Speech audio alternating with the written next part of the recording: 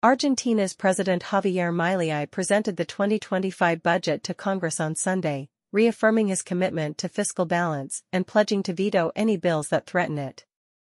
Since taking office in December, Milei has implemented stringent austerity measures to combat rampant inflation and stabilize the economy, deeming a balanced budget non-negotiable.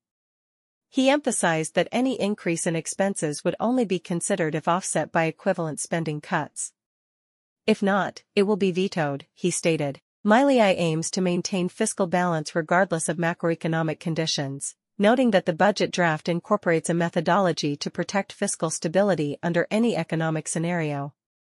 The draft forecasts a 5% economic expansion in 2025, with inflation projected at 18.3% and an exchange rate of 1,207 pesos per dollar by year-end. Additionally, it anticipates GDP growth of 5% in 2026 and 5.5% in 2027, demonstrating a cautious optimism for Argentina's economic recovery.